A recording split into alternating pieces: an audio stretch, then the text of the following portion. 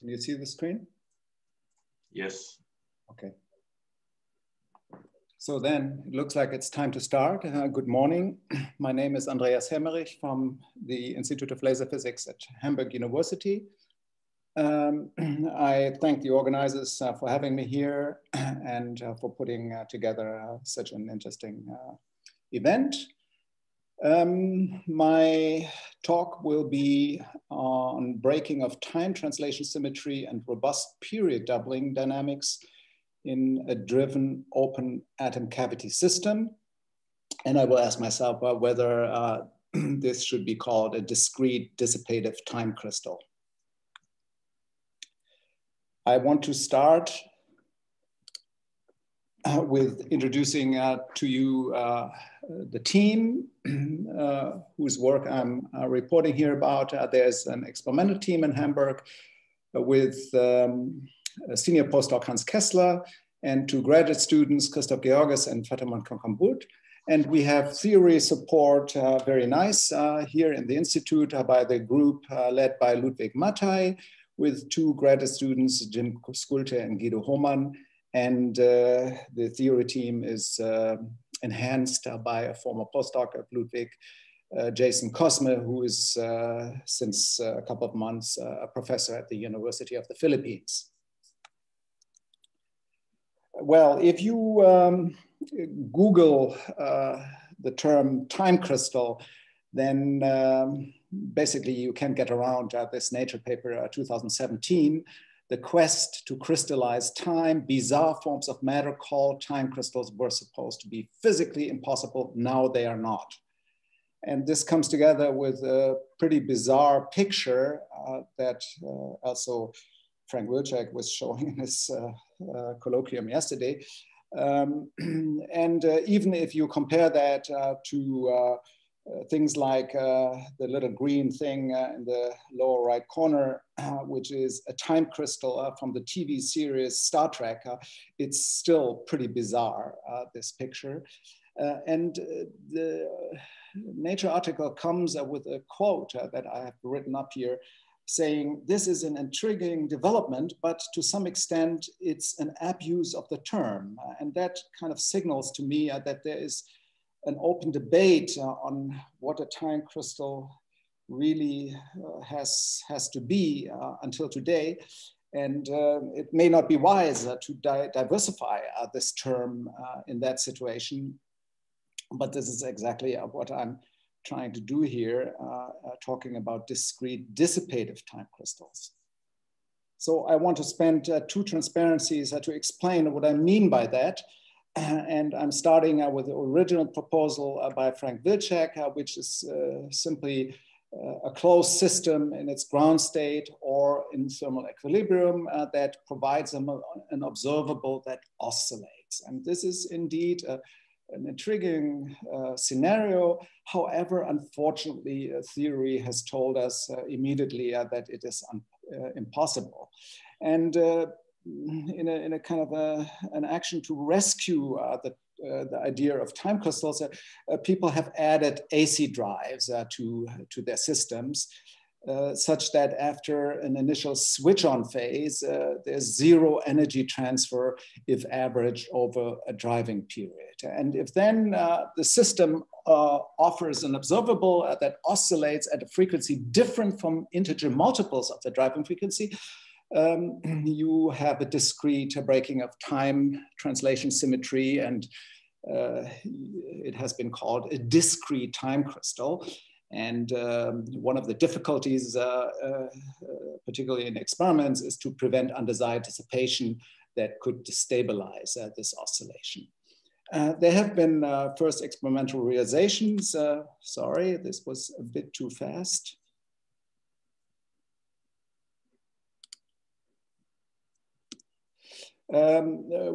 There's one by the Maryland group and one by the Harvard group in 2017, and some others have come later. So what I want to do is I want to add a bath to the system such that now there is net energy transfer from the drive to the system to the bath.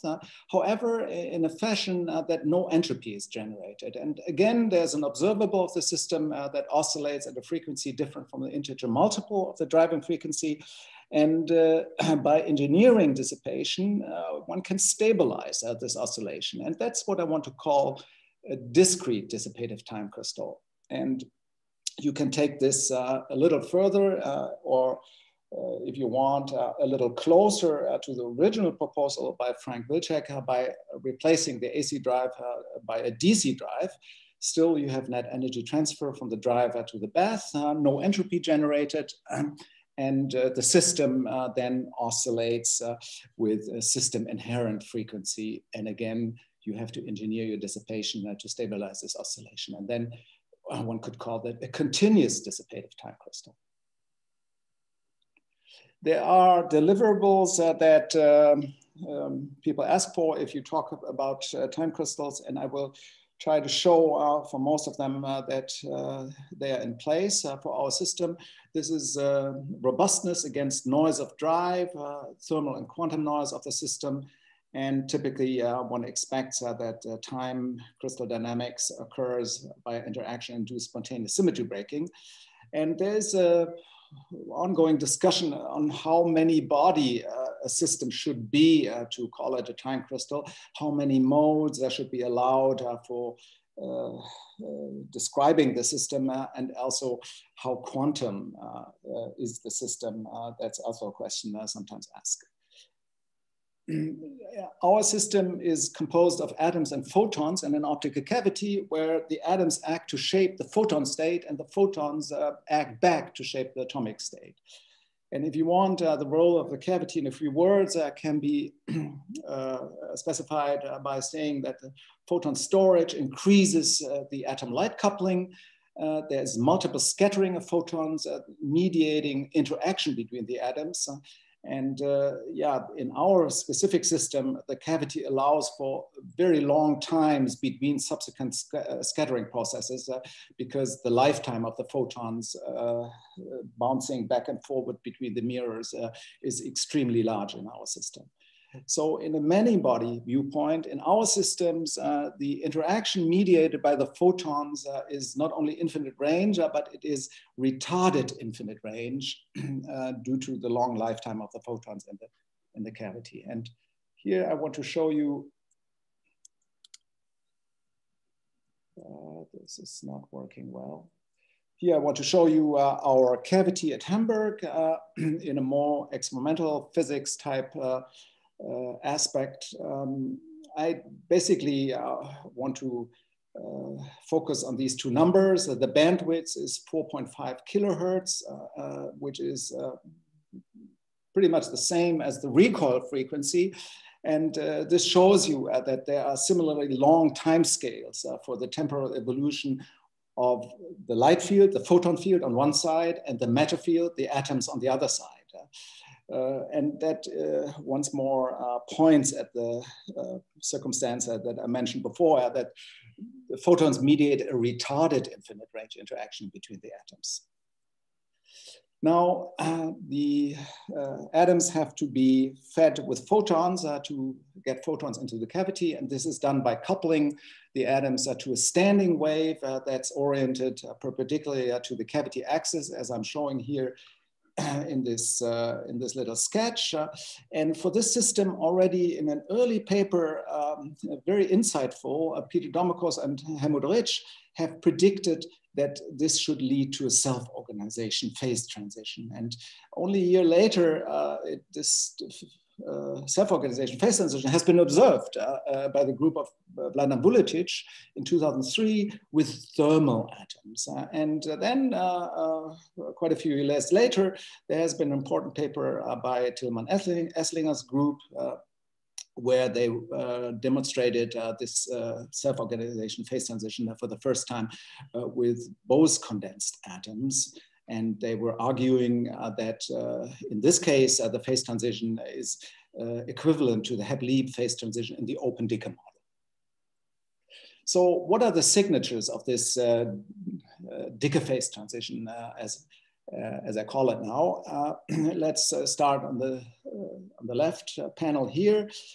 This is a situation that I address as the normal phase, when the atoms are coupled to a standing wave, the pump wave, but scattering of photons into the resonator is not possible. And this is understandable if you, realize that for every atom that in principle could scatter a photon onto the cavity axis, there is another atom half an optical wavelength away along the z direction that would also scatter, however, with exactly opposite phase. And because of that, destructive interference prevents effective scattering. This comes with the characteristic momentum spectrum that one can look at in experiments. This is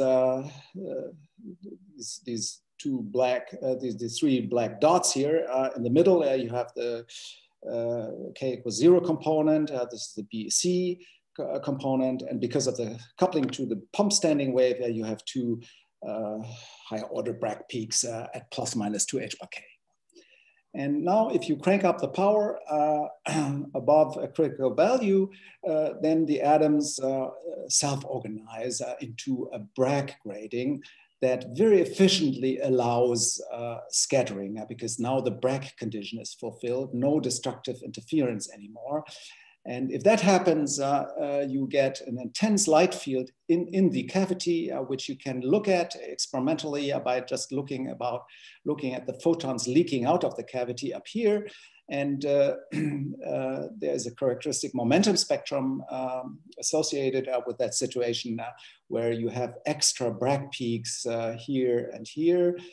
That signal that you have a standing wave established in the cavity along the cavity axis. And this is what I denote as the density wave phase, where you have a matter grating in your cavity stabilized by an intercavity light field. Now, as I said before, the many-body perspective, photon-mediated retarding long-range interaction between the atoms is in place here, and this is what leads to this phase transition. And one can see that there's in fact a retardation if you cross the phase boundary, and this is shown in this experimental plot where the blue curve sort of starts in the normal phase. There's no light in the cavity here. I'm plotting the intensity, intracavity intensity on the y-axis, and you see as you cross the equilibrium phase boundary, this is this gray bar here, nothing happens. System is not yet has not yet realized that it should produce a density wave state now. But if you further go in, at some point, the system does realize that, and you are establishing a strong intercavity light field together with the matter wave grating. And on the way back, this is the red curve tuning out of the DW phase again. At some point, you're crossing the phase transition boundary and end up back in the normal phase. And you can look at the different characteristic Bragg spectra, momentum spectra with the different kinds of Bragg peaks that I was discussing before. For instance, as you go in here at this point, you still have no intercavity field, so you get this kind of momentum spectrum, whereas once you're establishing an intercavity field, you see these additional Bragg peaks. And after you go all the way around and you're back in the normal phase, you're back to Bose condensate with a few Bogeyuv of excitation on top.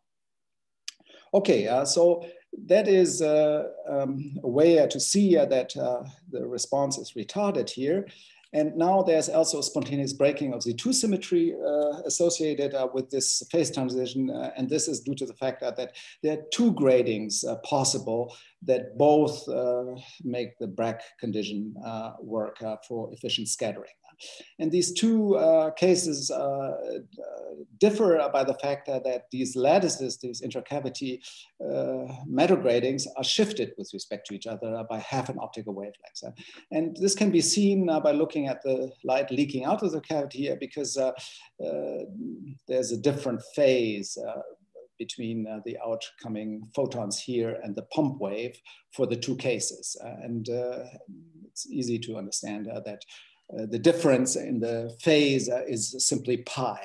And that can be looked at by a heterodyne detector. And this is what I'm showing you here. So here at the beginning, we are in the density wave phase. You see the red curve here. The red data shows the intercavity light. So there is a light field in the cavity, and you see that this is a heterodyne phase detection signal. You see the phase of that light that leaks out of the cavity is 0. And then we are going out of the density wave phase back to the normal phase by ramping down the pump strengths and return back, going into the density wave phase again. And again, we get light in the cavity, and again, you see the phase is simply 0. But in other occasions, something else happens. You start again with 0 phase, and you end up, if you go in the second time, with a situation where the phase is pi now. So you see there are two kinds of cases, and you can make lots of measurements and finally put together a histogram for the two cases. And this is what you see then in the sketch D here, where you have a nearly 50% probability to be in one or the other case.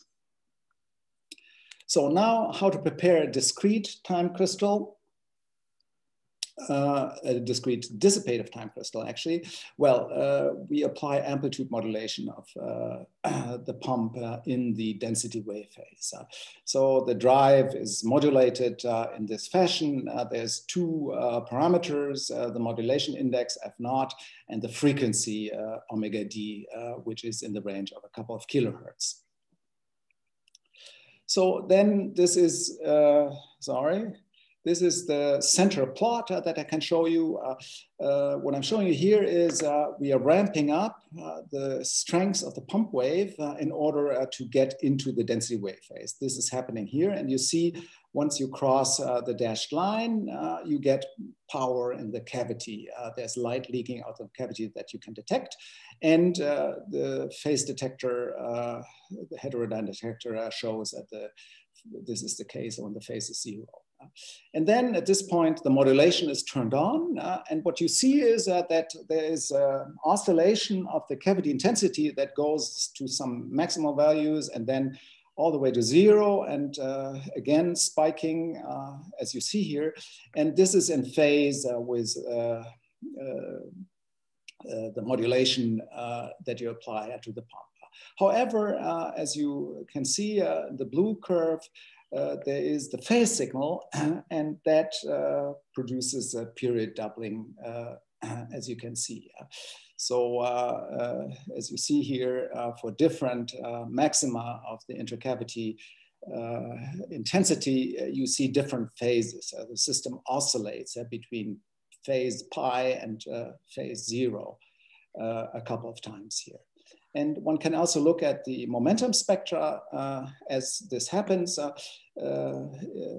this point here, you are still without an intercavity field, and not yet in the density wave phase. So the characteristic spectrum of the two Bragg peaks are from the pump wave.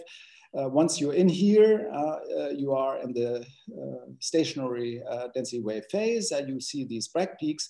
And now as the system oscillates, you see that, again, in these pictures, that there's a period doubling. You see that the system oscillates between the different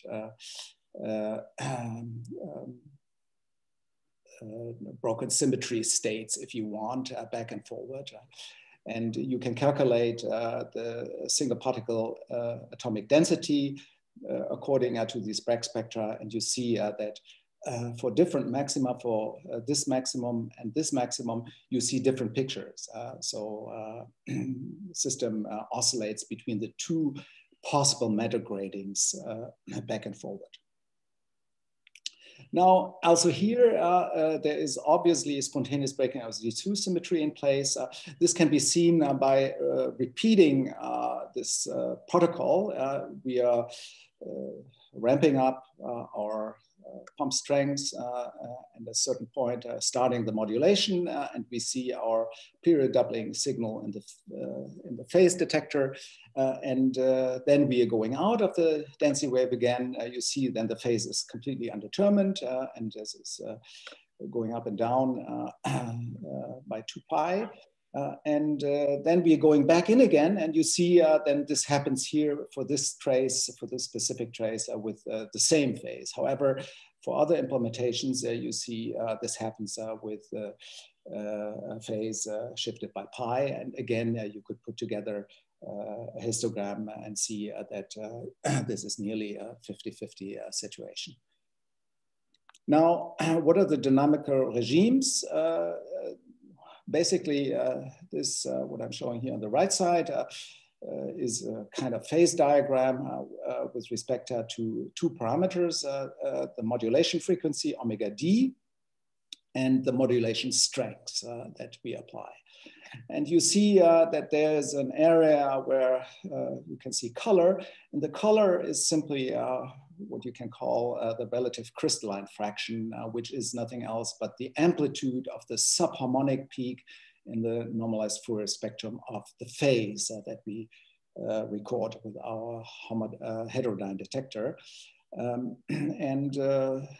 This is a calculation, a mean field calculation actually by Jason Cosme, and you see that pretty much at the place where we see the colors here,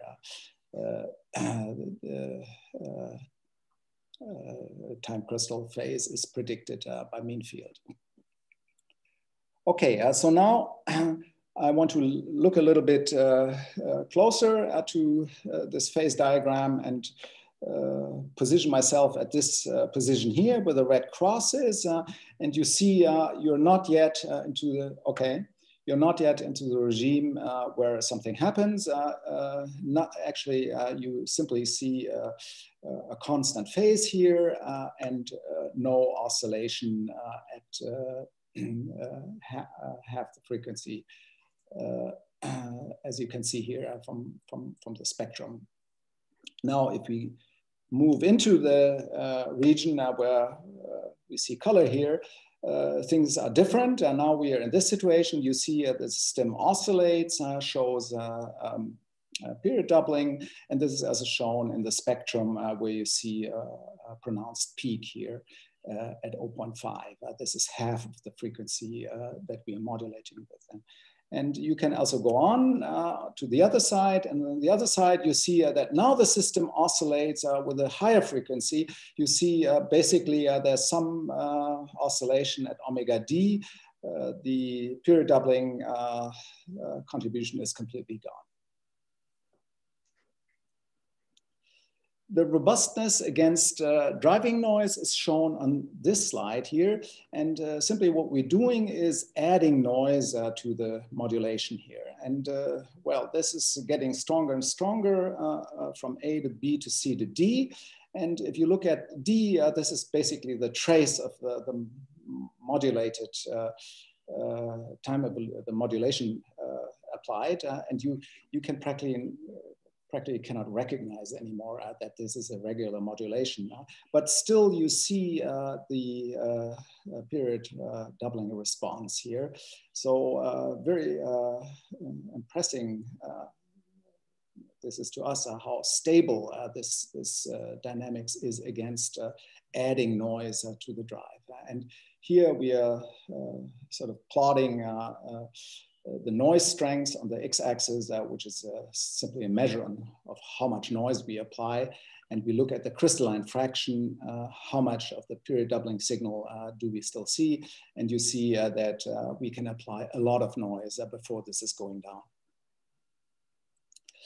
Now, finally, I want to show you a calculation that has been done by Jason Cosme, who analyzes the oscillation dynamics for different amounts of collisional action and if atom loss is introduced. So the collision energy here, you see, is 0 for the blue, and has some value of 0.08. Recoil energy is for the green and a little larger, 0.3 for the red. And in the black trace, there's in addition a loss rate introduced basically by hands to take care of the fact that in the experiment we are losing atoms as time evolves. And what you see is that, the system can survive quite a bit of contact interaction before it starts to suffer, before the oscillation starts to decohere. And this is seen in the red curve with 0.3 in recoil, two-body contact interaction. The system degrades here, and you can also see that even better in the, if you want, in the 2-point correlation function, where you see that after 10 milliseconds for the red curve, the correlation completely decoheres. And also, if you add the timing for the loss of atoms, pretty much you see the curves that we see in the experiment. So that's it. I'm at my summary, and what I've tried to show you is a discrete dissipative time crystal in an atom cavity system. I've shown you that we have spontaneous time translation, symmetry breaking. There's period doubling dynamics, and the oscillation frequency is robust against system and driving noise. Thank you for your attention. Thank you, Andreas. The talk is open for questions. Ordered. Thank you, Andreas, and good to see you again. Thank you very much for the nice talk. I have a question. So in our original proposal of this time-driven decay model, we saw 3 different phases that pop up. There was the standard normal phase, which you also see. There was the super radiant phase that you could also then time modulate and see then starting of small limit cycles that would show time period, time doubling phase transition. And we dubbed another phase where you would also expect to see instabilities, but then on average, the light is 0 there. But you would see that effectively the system processes and shows beating with generation of additional subharmonic frequencies. Would you say that the 3rd phase that you showed would actually correspond to that dynamical normal phase that we predicted? Well, that could be, but I cannot make a clean statement because this is a situation that's close to a chaotic response in a way, and it's hard to pin down what it really is. It's obviously none of the other phases, but this is something that we have to spend more time taking more data to really classify what kind of dynamics is happening there. Okay, so I mean, effectively it was dynamics, corresponding to limit cycles on the on the effective Bloch sphere. That was actually, yes. And it's generating higher harmonics through the nonlinearity of the spin length conservation and the time-dependent drive, yes. Which is expected at high driving amplitudes. But how to pin down? I mean, what's the signature that really would pin down that this is the phase that you're talking about? Well, you would effectively see in your heterodyne, you would see something very similar. You would actually see that your light pulses on and off, which we are seeing.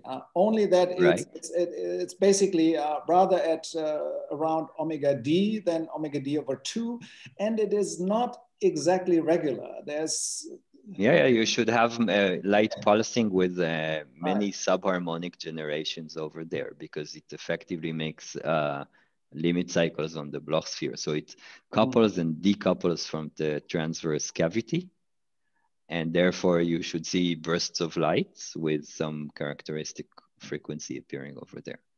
I'll be happy to tell you more about it. Yeah, okay. So I mean. Okay, I think I postponed the other questions. We have a long break, and maybe we can just, those which are interested can follow on in discussion. And I hand over to Rosario.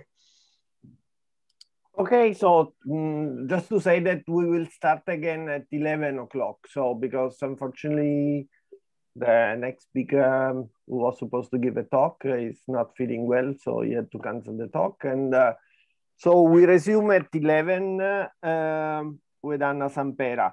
All the speakers of the next session that would like to, they did not do it, but would like to test the presentation, we can meet, say, quarter of an hour before the beginning, and we can make these checks.